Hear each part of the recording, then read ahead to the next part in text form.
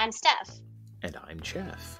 Each week, we review a film that's streaming on Netflix or Amazon Prime. As writers, we'll deep dive into the hook, plot, characters, and ending to tell you if it's a good story. Listen at your own risk. This review contains spoilers.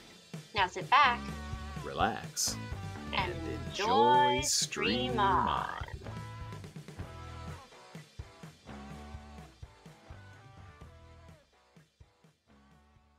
Today, we'll be discussing Rebecca, streaming right now on Netflix. After a whirlwind romance in Monte Carlo with rich and handsome widower Maxime de Winter, a newly married young woman arrives at Manderley, her husband's massive family estate on the English coast. She finds herself battling the legacy of Maxime's first wife, the seemingly perfect Rebecca.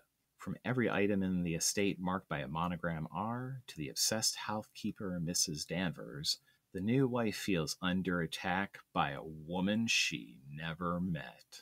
Rebecca is directed by Ben Wheatley. It's written by Joe Shrapnel, Jane Goldman, and Anna Waterhouse. It's based on the 1938 novel by Daphne du Maurier, and there was an original film adaptation of this novel in 1940 by the great Alfred Hitchcock. It stars Lily James as Mrs. De Winter, Armie Hammer as Maxim De Winter, and Kristen Scott Thomas as Mrs. Danvers. So I chose this movie. It was recommended by a friend of ours that likes romance, and she tends to like twisted romances with troubled men, like dark troubled men. And so we decided, based on her recommendation, to try this one out. I also am a huge Hitchcock fan, and I'd seen the original Rebecca, and so I was curious what they would do with an adaptation of an already great movie. I think it's risky to adapt Alfred Hitchcock, but I was curious to see what they did with that. So that is why I picked this movie. So, Jeff, what did this movie remind you of? It reminded me of the original Rebecca, the 1940 version of Hitchcock. Unoriginal! I mean, it reminded me of a very inferior version of that. Hitchcock's amazing. He's one of my favorites. Interestingly enough, after watching this movie, I went to see if I could find the original Rebecca to watch it, just to compare it, because I saw it years ago, and you cannot get this movie on any streaming service. You would have to buy it in the Hitchcock Criterion Collection to actually watch it. Or just go on YouTube. Oh, is there like a dubbed version? Yeah. Yeah. Okay. Well, I guess you could do that too. I rewatched it. It's on YouTube. Ah, okay. Well, good to know. But yeah, I was just surprised. Like, you could get almost every movie streaming, so I was surprised when it wasn't available even to purchase on the major streaming platforms.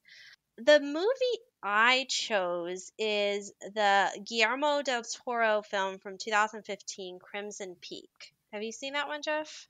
I have not. Oh, you should check it out. You might like it. So that one stars Tom Hiddleston, who we all love as Loki from the Thor movies, Jessica Chastain, and Mia Wasikowska. And it's a mystery horror romance, and it's period. So while Rebecca takes place later in the 1930s, Crimson Peak takes place like late 1800s, early 1900s. It's Victorian Gothic. But the themes are similar. So you have this like young, pretty blonde woman full of life that is seduced by an older, handsome, troubled man who has money, and it's very quick romance, and then he whisks her away. In Crimson Peak, he whisks her away to his old manor house that's isolated in the English countryside. Very similar to in Rebecca, she gets romance quickly and then whisked away to Manderley, which is a grand old manor house in the isolated English countryside. And there's also another parallel, a mysterious housekeeper. In Crimson Peak, it's the sister that Jessica Chastain plays that character, who is stern and not very welcoming, and you can tell she's hiding some secrets. And in Rebecca, it's Mrs. Danvers, who also is stern, unwelcoming, and hiding some secrets. So a lot of parallels. I would say overall, Crimson Peak is a better movie. It's got a lot more like Victorian Gothic horror. It's more horror, and it's beautiful. Like the way it's filmed with all of the costumes, it's beautifully shot. So if you pseudo like Rebecca, but you're about it, you might try Crimson Peak out to get that similar feel, but a better movie. Okay. The Hook. Well, it does have a good opener. You basically have the same line from the that opens the book about this woman kind of dreaming about going back to Manderley. You know that the rest of the movie is going to be basically flashbacks. You know something has happened to this place, so it does kind of draw you on it that you want to see what happens. The rest of the film, or I should say, the rest of the Hook, is fine. You do get a bit of the two main characters, Lily and well, I'm going to call her Lily. I know it's the actress's name, but we never actually find out her name, so it'll be a lot easier. Lily comes across as kind of a fantasy creature. I mean, she's attractive, spunky, reads a lot, is an artist, knows lots of kind of obscure stuff, but she's just awkward enough to be attractive to guys who want someone who is not going to be better than them, which actually sort of fits the tone of the book and the first film. Which you've read the book as well? I have not read the book, but I did go through and do some research on it. Ah, And they've made a few changes, one of which was the age difference. In the book and in the Hitchcock version, Lily, or the future Mrs. De Winter, is considerably younger than Maxon. He's in his 40s. Armie Hammer does not appear to be in his no, he 40s. looks to be about the same age as Lily. So, Right. yeah, there's not a. He just seems older because of time. Like, because of he's in grief and he's been through some trauma. So, like, you can tell he's a little aged because of that, but not much older than Lily. Right. He has just the right amount of darkness to be attractive for people who are looking at that kind of bodice ripper cover sort of dude. Hmm. Because, I mean, he's otherwise perfect, right? He's charming, sexy, rich, single, And good wife, mysterious, mysterious. girls like the sort of the bad boy or the mysterious boy. And Lily, Mrs. De Winter or whatever, is young enough and naive enough to think that the love will basically smooth out any of the grief that he has. um, and obviously we see that it's more complicated than that.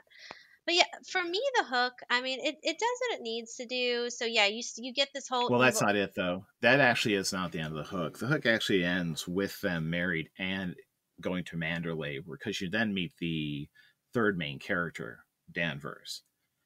And there's that moment when the newlyweds arrive, and it is clear that Danvers takes an immediate dislike to Lily, although we don't know why yet. To me, that's the end of it. It's like, okay, so here's your troika, right? You have Maxim, you have Danvers, you have the new wife, and you know that that's what's going to drive the story. And that's when the hook ends. So go ahead. We've got the evil house starting out, and okay, so there's going to be some horror components to the movie, and that something goes wrong in this house. And then yes, it flashes back, and it's beautifully shot. It takes place in Monte Carlo. So you've got Lily's character, who she's basically a lady's companion. She's a travel companion for a wealthy a rich widow, who's played by, if any. of you all have seen The Handmaid's Tale. It's played by the lady. What is her name in The Handmaid's Tale, Jeff? Do you remember her? Um, the Oh, nurse. Lydia, Lydia, yes, played by Aunt Aunt Lydia. Lydia, and yeah, who she does such a good job with that character. So it's interesting to see her in a different role, in this one, but still, like both of those roles, she takes on a bit of like this motherly demeanor. She's much warmer in this film than she is as Aunt Lydia, um, in Handmaid's Tale. But yeah, so basically she's hired this young girl, who's not of means. Lily doesn't come from means. She's an orphan, but she wants a travel companion.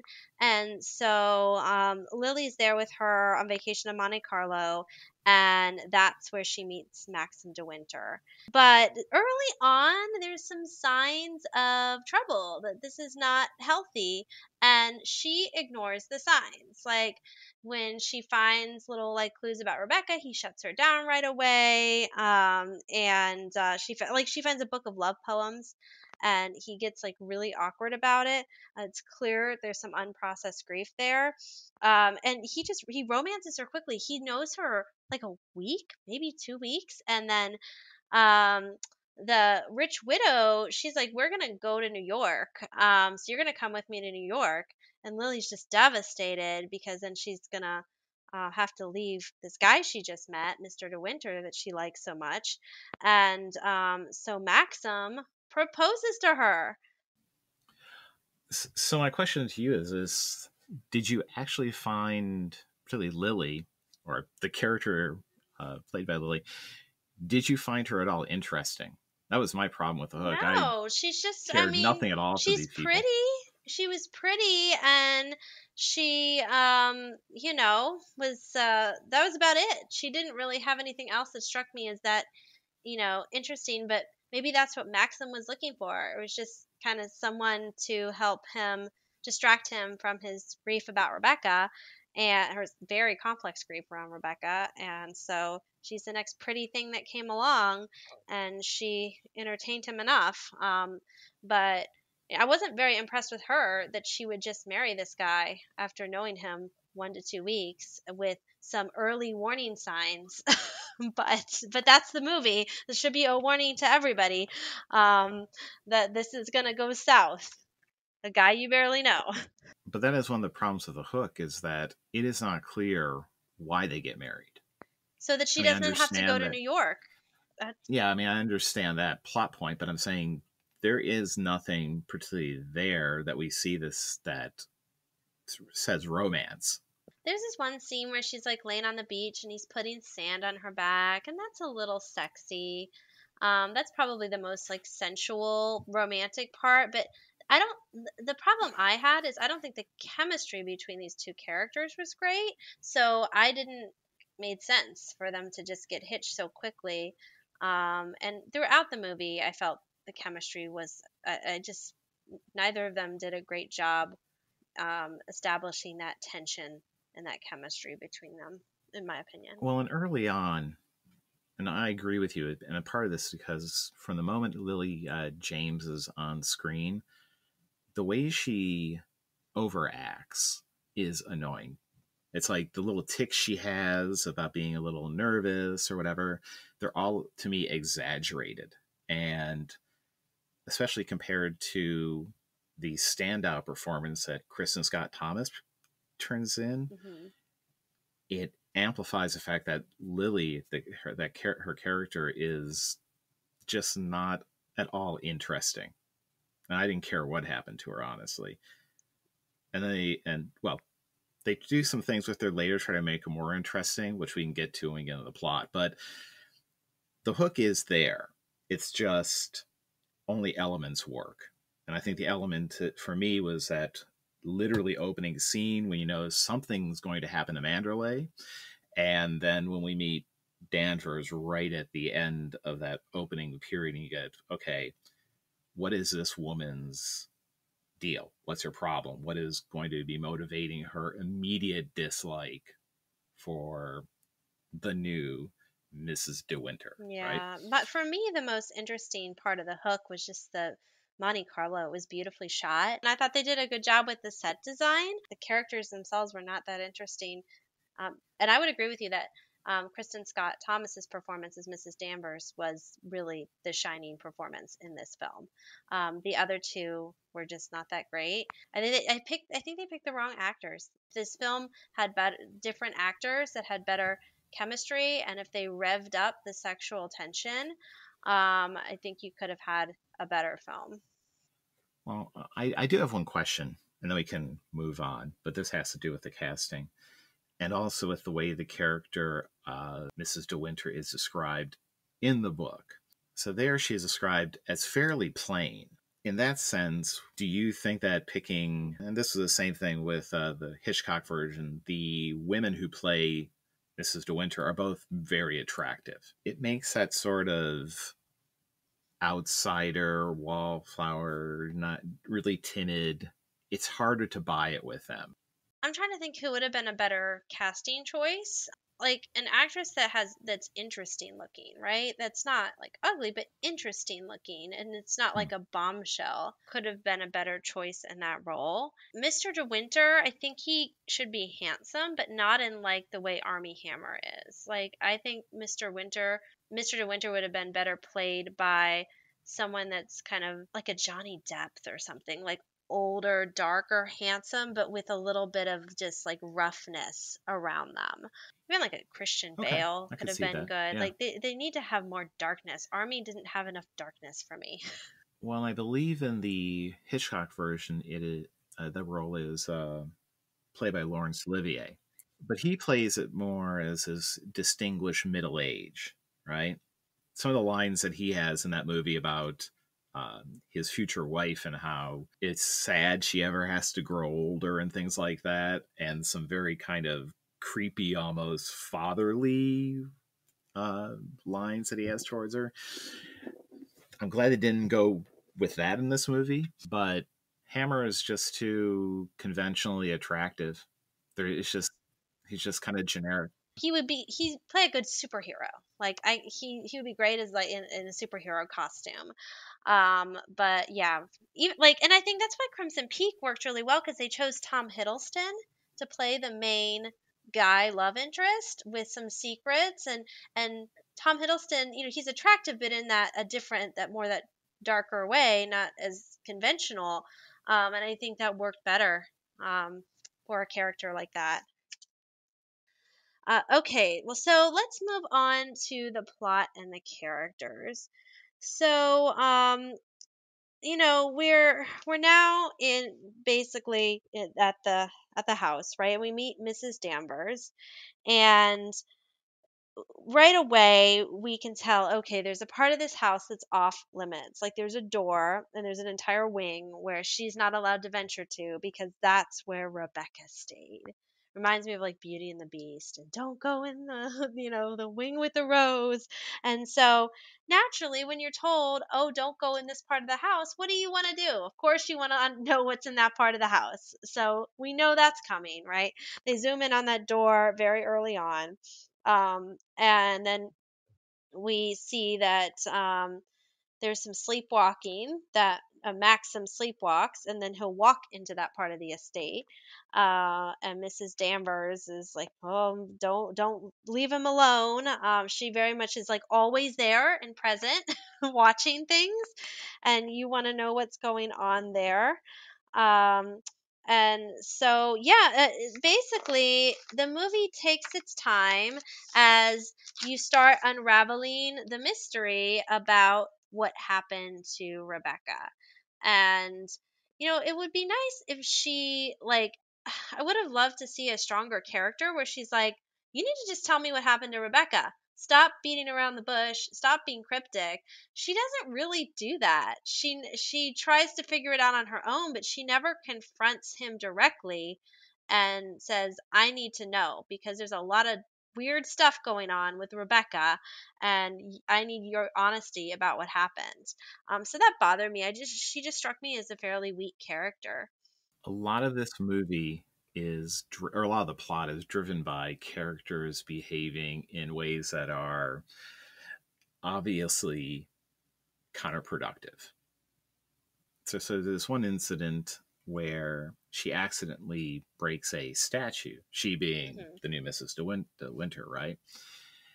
And instead of just calling a maid and saying, hey, clean this up, she hides the broken pieces and gets some kid in trouble, one of the people working in on the estate in trouble.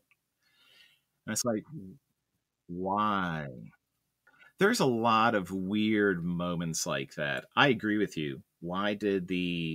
Uh, why didn't Maxim just kind of sit her down and say, "Here's what my relationship with my wife was really like"? Because there's a big reveal near the end where you learn of what it was really like and what this superficially perfect dead wife Rebecca was like. Why not have that discussion early on?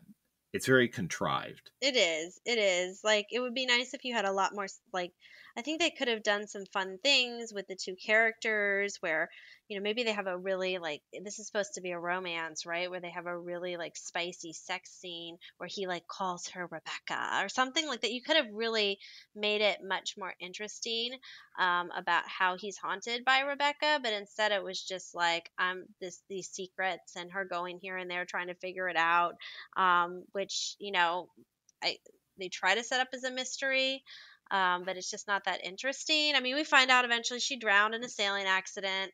I think this is one of like my biggest critiques about the movie is that it tried to be three different things and it didn't do any of those three things well. So it tried to be a mystery, but the mystery wasn't that interesting. It tried to be a romance, but the chemistry wasn't there, and it tried to be a horror, but it wasn't scary. So it just never really got off the ground. Like, if they did picked one track, if they had like revved up the romance and had some erotic sex scenes, okay, go that way. If they had revved up the horror and had the ghost of Rebecca, okay, go that way. If they had made the mystery, I think they probably tried the mystery track the most. And they have this like drawn out court thing at the end. But it wasn't that interesting of a mystery. So yeah, it's just, yeah, it was, that was the problem, is they didn't pick one track and stick with it. Well, I agree. That was a problem. A problem, yeah. But I think it's one of the major problems of the film. There's a lot of really weird moments. There's one moment where, as things are starting to deteriorate in the new home, and Lily's character is feeling more and more isolated, and that everyone's talking behind her back and everything, and she starts talking to her husband, and it's like, oh, I liked we were in our honeymoon and going to different hotels and cafes, and she gets kind of a lecture from him about that's not real life. And I'm like, this dude lives in a palace, basically. She's a poor girl, an orphan. She probably knows a lot more about real life than Maxime is ever going to know. And this is, I think, one of the problems with trying to adapt a older work into the modern age, whether you're doing it as a period piece or not, is that our expectations for a female lead are different. The character in the first film is much more passive. The character in the book is fairly passive, so passive that she never gets a name, right? Here they try to tack on some Nancy Drew level sleuthing. The problem is, even with that, so the climactic part of her investigation is going to this doctor in London to his office, and he had examined Rebecca just before she was killed. Right, and the cousin Favel mentions that he knows about the London connection. He's a critical But the piece there. but the thing is, so she gets this gets her medical folder, sees that unlike what she told Maxim before he shot her, she wasn't pregnant with someone else's child. She had cancer and was going to die, right? So she finds this out, and this is the evidence going to exonerate her husband. But she finds it out literally moments before the cops show up. and would have found out the exact same thing. So it's like her big moment of coming up with this new information is pointless. Again, with this character, is that they would clearly realize that having someone who is as completely passive as the character was originally written doesn't work with modern audiences. But they didn't go the whole way and say, we're going to basically restructure her, make a more 21st century version of what this character would be like. And Hmm. someone who is more active and more take charge, just until the end where they kind of tack it on. And I think that's a problem. But that to me, that's a problem with trying to adapt a piece of, a fiction that is very much at the time it was written. Right, right. Yeah, and and by changing her character too much, it really changes the vibe of the story. Um, because Rebecca was not a passive woman, right? Rebecca was the opposite of passive. She was controlling. And Correct. so basically, what we find out, since we're moving towards the ending here, is we find out that Rebecca was abusing Maxim, and that she was basically had him on the leash, and she was saying, well, I'm going to live the life I want. I'm going to have all these suitors, including her cousin. She was sleeping with her cousin Favel, and she said, I'm going to do what I want. I'm going to go to London when I want. I'm going to sleep with my cousin. I'm going to sleep with men, have my parties, and you can't do a thing about it, because then that's going to ruin your name. You don't want divorce, right? So she basically was controlling him, and so at they have this scene in the boathouse where she knows she has the cancer, and she's like, kill me, basically, and he kills her, and then he covers it up and makes it look like a drowning, and like sinks the sailboat. And then later the boat is unearthed, and so now there's a criminal investigation because they are thinking maybe foul play happened. And the cousin tries to extort money from Maxim, and Lily's now all of a sudden. I think this really bothered me about her too. Is so she is not treated that well by Maxim. He again treats her like shit because of all his issues around Rebecca, and then all of a sudden she finds out he killed Rebecca, and but in some to get out of the abusive relationship, so to speak, and that she all of a sudden is just by his side. She will stand by her man. She's going to ensure that he doesn't like go to to prison, and she's gonna to make sure that she finds the evidence that exonerates him. Like, it didn't fit. Like, she was fairly passive throughout the film, and then all of a sudden, she's just standing by her man after she found out he killed his ex wife. And she automatically believes his story, too, versus thinking there might be more to the story than that. Well, Maxim is a monster. Danvers is obsessed and kind of She's crazed, obsessed but with Maxim's a Rebecca. monster. Yeah. But Maxim is a monster. He is emotionally abusive. He's verbally abusive. He lies to his wife constantly. He doesn't sit her down and tell her anything about the previous relationship Hmm. until he has a loaded gun in his hand. There's a moment about midway through the movie where there is a big masquerade ball, and Lily decides she's going to come down wearing this costume, and it's basically the last costume that the dead wife Rebecca wore. Maxim gets pissed, it humiliates her, never explains why. Now, it is explained to her by another character. I didn't find him to be a good person at all. He was an awful person to her. And then, so for her to just be so, I'm going to stand by my man once she found this out, like, and not even think twice. She's such a Nancy Drew investigator type all of a sudden, but she's not going to be like, is he telling me the truth? That she was the one that abused him? Really? And that's why he had to kill her? I like, it didn't compute that she would all of a sudden just believe him that quickly and stand by him, and then and the ending is just ugh, like, I was going to say, even if she takes at face value everything he says, he is basically saying he murdered her because she threatened to embarrass him. That's essentially it. So she was sleeping around. He knew it. She was, I guess, what wore the pants in the family. Oh, how dare a woman be in charge?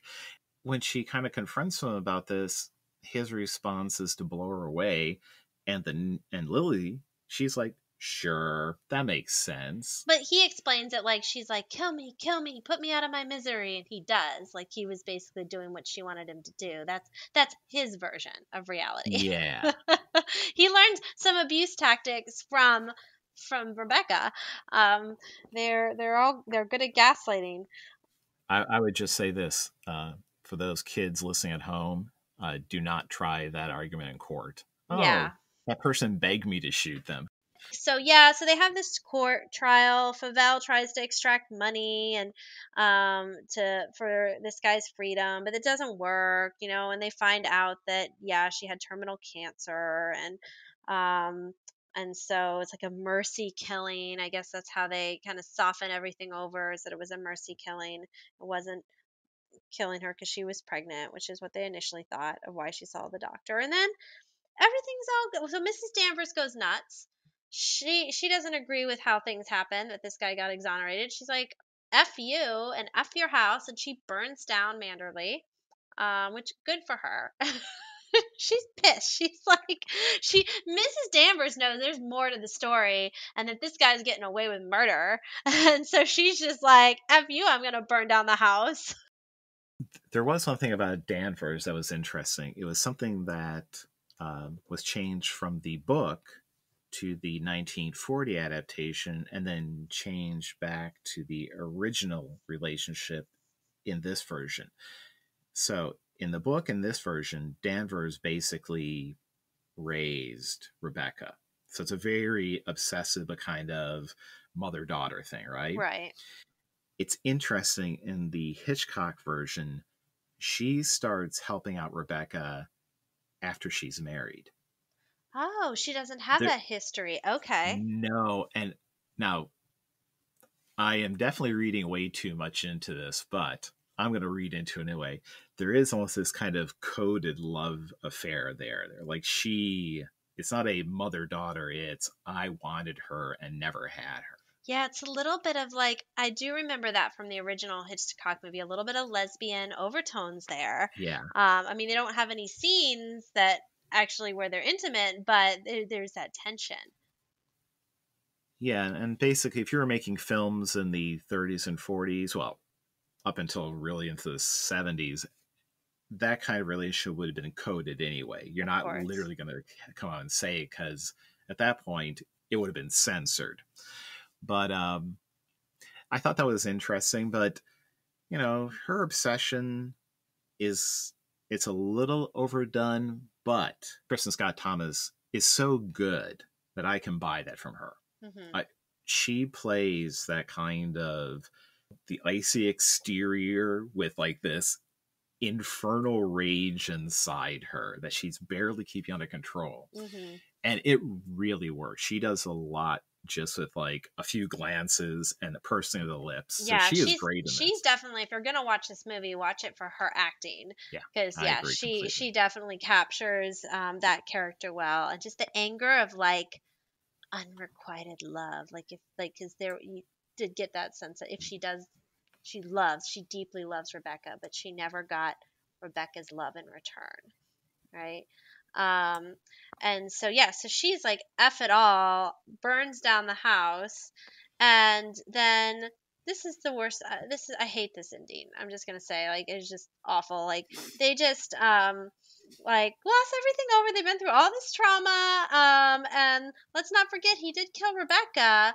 And so then they live happily ever after, traveling the world.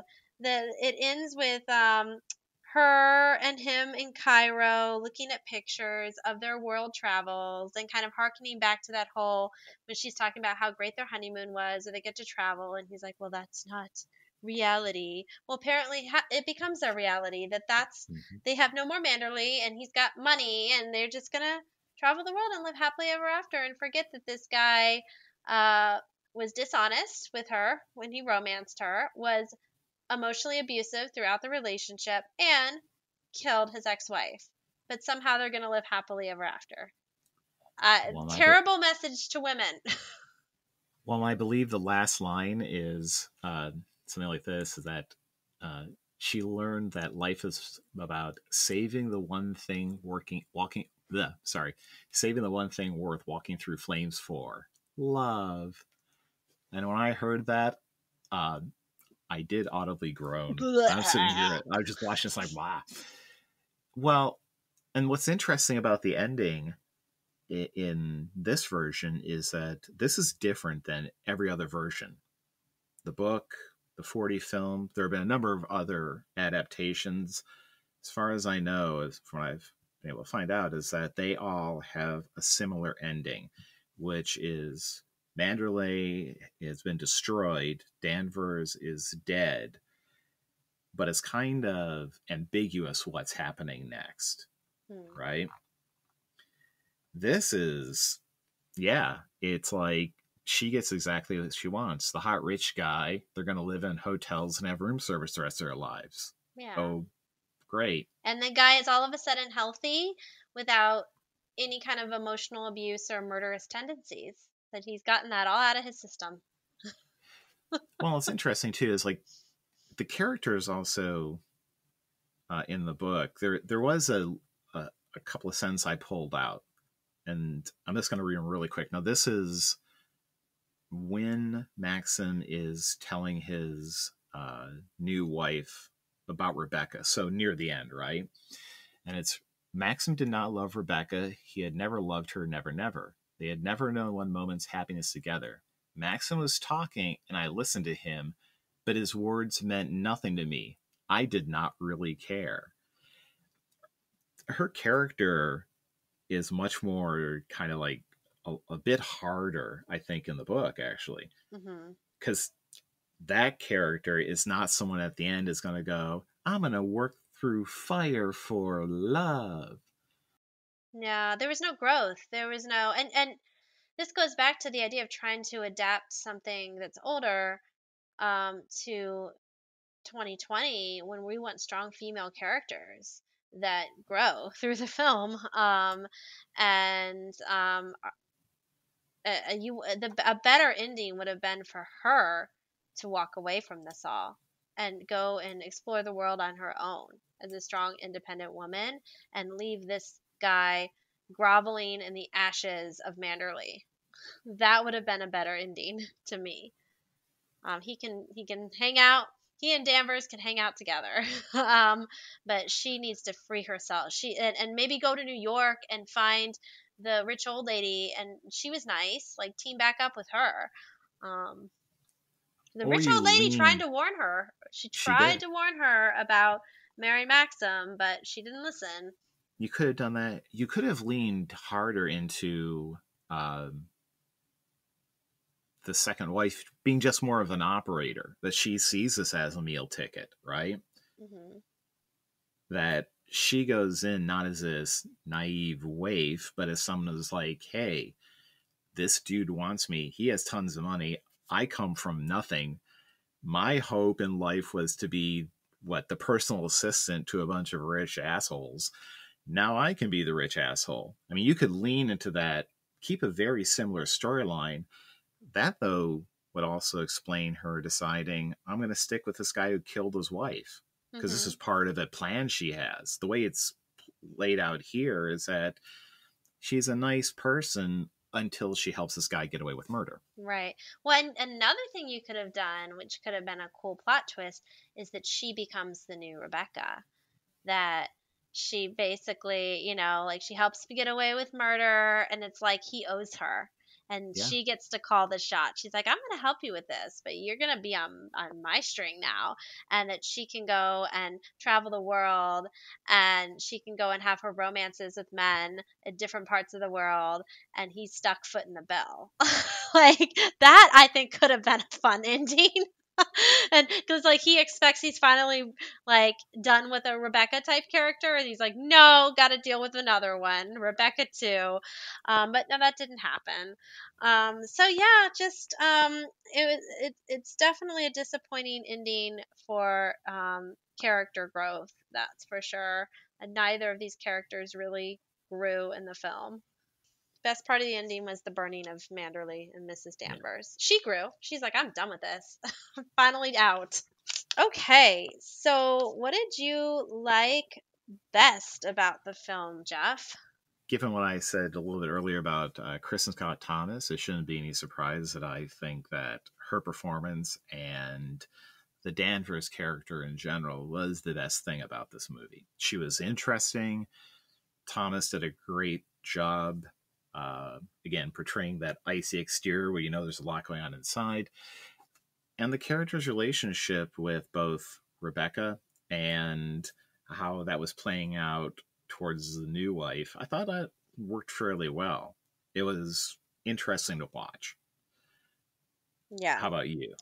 For me, I chose the set design. So I thought they did a Okay. really good job with the manor house. It had a lot of like antique furniture and paintings and trinkets. Like it really got you into the world of this. Like I felt like you could be entering a haunted house. And Monte Carlo, that was beautifully done. So whoever did like the costumes and set design for the movie did a great job with that. And yeah, I would say overall that was my favorite thing. And your least favorite thing? Ugh.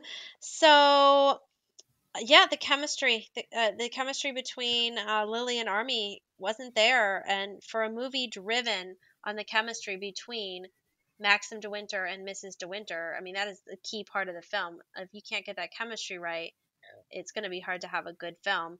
That yeah, it just didn't work. The wrong actors.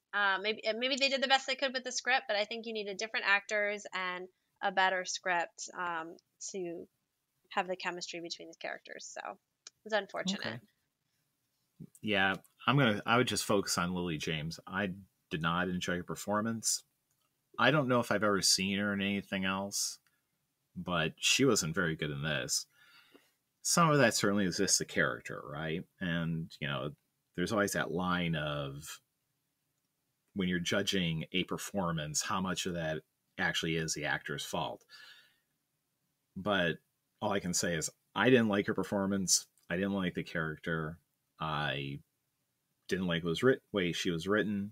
I agree with you. There was really no growth until right at the end when it felt tacked on and artificial and not organic. So basically, the two female leads are the at the opposite ends of the spectrum for what's good and bad about this movie. Hmm. Yeah, exactly. So, Okay, what's your final panda rating? so I decided to give this 1.5 pandas, and primarily, interesting enough, for the thing you like the most, production values. Um, I agree, they were really good, very immersive. And then I would also obviously add Chris and Scott Thomas into that too. The rest of it, meh. Yeah, so I gave it. I was a little harsher than you. I gave it a 1 out of 5. Yeah, it's just I think I just didn't like this movie because of what it said about relationships and how like they tried to like couch it as they ultimately ended up having this healthy relationship, and nothing in the film like indicates that this relationship will be healthy for Mr. and Mrs. De Winter as they travel the world. So it's just sort of glorified in my mind, this abusive relationship.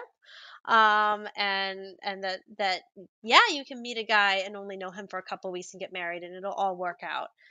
Yeah, I didn't like that. I didn't like that messaging. And that I wanted to see this. You know me, I like strong female characters. I wanted to see her grow and not need this jerk of a Maxim De Winter. But no. So it gets a point for the costumes and set design. I do Okay. agree with you. Like, Kristen Scott Thomas did a good job acting, but I don't think she could salvage the movie. So yeah, to me, this is one I'd skip. If you're gonna watch one, go. And I'm such a Hitchcock fan too. Like, watch the original Hitchcock. Light a fire one night or some candles, and like watch the Hitchcock version. Once watch Laurence Olivier. That don't waste your time on this one. Agree completely. Thank you for joining us on Stream On. Tune in for our next episode when we'll be looking at Apostle, currently streaming on Netflix.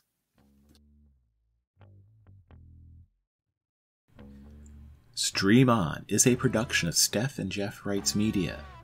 Reproduction of this podcast without written consent is prohibited. All rights reserved. 2020.